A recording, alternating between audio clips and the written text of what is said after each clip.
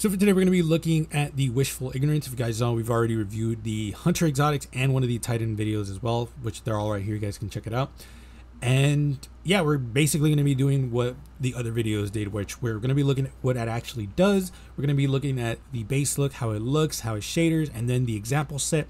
And then we're going to be looking at the ornament because all of the new exotics got the new ornaments. And from there, we're going to do the same thing. The new ornament, how it looks, how it shaders, and then the example set as well. So if you guys like the video, like, comment, subscribe. It really does help because a huge portion of people are actually not subscribed. So if you can do me a favor, like, comment, sub, hit the bell notification because that does help quite a bit. But other than that, let's get into it. So to start off, we're going to be looking at what it actually does. Gain an additional Frenzied Blade charge. Frenzied Blade and Flichet Storm briefly increases your damage with each strike. Pulses from your Banner of War return melee energy based on the number of allies healed. So this is also a great exotic. Get an additional Frenzied Blade charge, which means you have 4 melee charges. I think it's 4, or am I thinking about the Warlock? I think it's 3 actually. Either way, you get an extra charge on your melee, which is really cool. On top of that, Frenzied Blade or Flichet Storm briefly increases their damage with each strike. So probably the best one is going to be Flichet Storm if each of the hits count. I also would like to see if Frenzied Blade, like your last hit on top of 1-2 punch, would be like a crazy combo. And then pulses from your Banner of War return melee energy based on the number of allies healed. Also a great choice. So overall, this is also a good exotic. I really like this. Now I would love to see how this pans out with, because I'm pretty sure Banner of War got nerfed, so I would like to see just how good this is actually. But I've also been having a lot of fun with this one, so yeah, again, if it's fun, I'm just gonna enjoy it even more, and if it becomes meta, that's just an icing on top. So overall, I think it's pretty cool. As for how it actually looks, so I'm gonna showcase the whole thing right now, and then when we look at shaders, I'm gonna shrink it so that way both of them can be in the same picture. So I actually like how it looks. My only gripe with it, and I fucking knew this was gonna happen, is the fact that the green glow does not change color. Very unfortunate, because if the green glow changed color, I think this would have been a banger or like look. That being said, it still looks really cool. And if I were to argue, like, the reason the glow doesn't change color is probably because they wanted to make it like thematic, because this is a strand exotic. That being said, that's weak. That's a weak ass excuse, because there's other exotics that you can change the glow of, and they're specifically towards that like subclass or whatever. So I think that's a weak choice. Just let me change the color, because then that would have been way better, because now I have to work around it, which I never really like. As for how it shaders, like I said, shaders terribly. It's gonna look really cool with pieces where you're like, oh yeah, like this has a green glow. Like for example, Ancient Wisdom has a green glow, therefore it's gonna look pretty cool with Ancient Wisdom. But then you go to like Echoed Anger, and it's gonna be like, that's fucking weird because Echoed Anger doesn't have a green glow. Same thing for literally all the shaders that I'm showcasing right now. Cryptic Insignia for sure is like, oh, that's weird. It's green. It's not supposed to be green. It's supposed to be like an aqua green, not green. So yeah, there's a lot of issues I have with this one. It's just the main fact that, like, it's green. Stop doing this. Let me change the color. It's gonna look cool, I promise you. So for the example set, I'm gonna be honest, man. I'm gonna keep it a buck with y'all. I don't like this set. Now, granted, this is funny because I don't like the set for the males. For the females, it actually looks really cool because it's doing the opposite of what I like, where the male Titans usually have really bulky arms, and the chest piece is usually really bulky, so it goes well together. It's the opposite for this one, because the arms are not as bulky for the males. The chest piece looks way too big, but for the females, it looks really cool because the chest piece looks really thin, which goes well with the arms. For the boots, Legacy Oath Greaves. For the chest piece, Resonant Fury Plate. For the helmet, we're using the new helmet from this season, and then for the mark, Light of the Great Prism. So I think this is decent. Legacy Oath Greaves is a good choice. That being said, there are that like salmon pink that doesn't change color on both sides. I'm ignoring that just because it does look really cool with all of the wiring with everything else. So yeah, I think the set looks really cool. I would just go back into the drawing board to see if I can combine it with some other better pieces. To be fair though, the example set that I made for the second look, it just looks way better, and that's the look that I would go for if I were to get that ornament. But speaking of ornament, let's just go into it. So for this one, Illogical Fallacy, I fucking love this ornament. It looks so cool. You have Ahamkara bones on the side, on the back, which is 2 heads on each side, which is wild.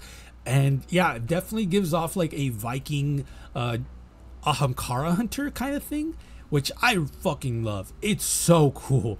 As for how it shaders, unfortunately, like I said, it shaders really terribly because the green glow doesn't change color, which is very unfortunate. But at this point, because it looks so cool, I'm just gonna like ignore it or work around it, which is what I usually do. And yeah, it's very unfortunate because if it did change colors, it would be so cool with some colors. Like the glow would be so insane, but unfortunately we don't live in that world.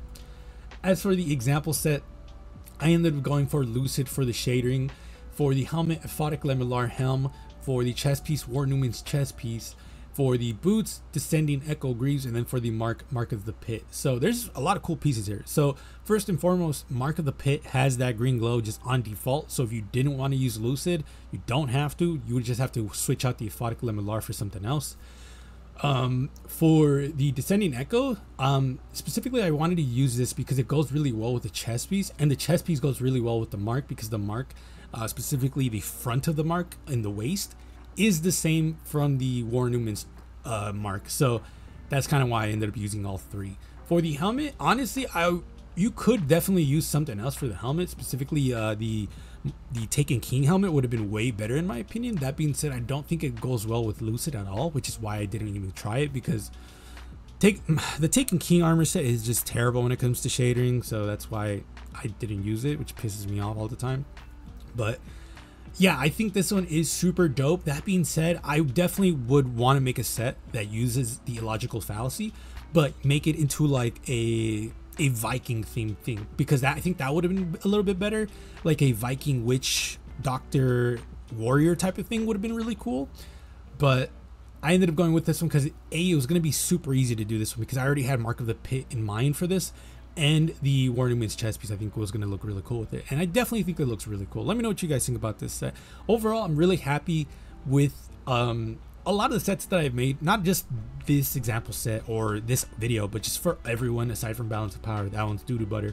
But yeah, I'm really happy with a lot of them. Let me know what you guys think. There's a few things I'm working on. The next videos is going to be the Warlock ones, which I'm going to be doing in a bit. But after that, I don't honestly know what I'm going to be doing aside from the Solstice armor, which after the Solstice armor, I don't know where we're going to go. Hopefully Bungie gives us some new armor, or I just have to wait until the new episode comes out, which is completely fine. But I will be making other content as well if there's no new armor coming out. I'll most likely will be doing like some themed videos where we go like, oh, like maybe we do another tactical video. Maybe we'll do like a Hive theme video, a Cabal like enemy specific themed video, like stuff like that. I'll still be able to do, and maybe go through some shaders. I definitely want to go through some of the old armor set that I think people should get, so that way I can like showcase that armor if it's being sold. Be like, oh, check it out what I did with that video. But it'll probably be a fat video, so that way I can have it all in one video.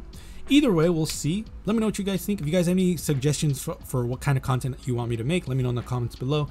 But in the near future, I don't know if by the end of this year, but hopefully soon-ish, I will be making my jump into variety, which means we're going to be going through Warframe, Final Fantasy XIV, World of Warcraft, maybe Elder Scrolls Online if I could get into the fashion of that. And we'll go through all of the other fashion from that, and then my second channel hopefully will start popping off, and then I can start doing more than just fashion for this channel, because I haven't even mentioned this anywhere, and it's funny that I mentioned it in a tiny video because most people probably won't watch the video. But I've been thinking about either switching my name for this channel to something else, so that way my second channel can have my Fixedtony name, because I do think Fixedtony is just going to be my main channel where I do everything, kind of like my hub, and my fashion video definitely needs to be my secondary stuff. So I'm still thinking about a lot of that, because as much as I love Destiny 2, I play a lot of other stuff. I'm very much a variety gamer, because Destiny 2 is not the only game I play. I play a bunch of stuff, so I'm still thinking about that. I'm probably going to ask some YouTube friends what their thoughts about that is But if you guys are wondering, I was thinking about naming that new or this channel Eat Easy Runway, just because I'll explain it in another video, but that's the name I was thinking about doing. But let me know what you guys think. I appreciate y'all. Be safe. I'll see you guys later.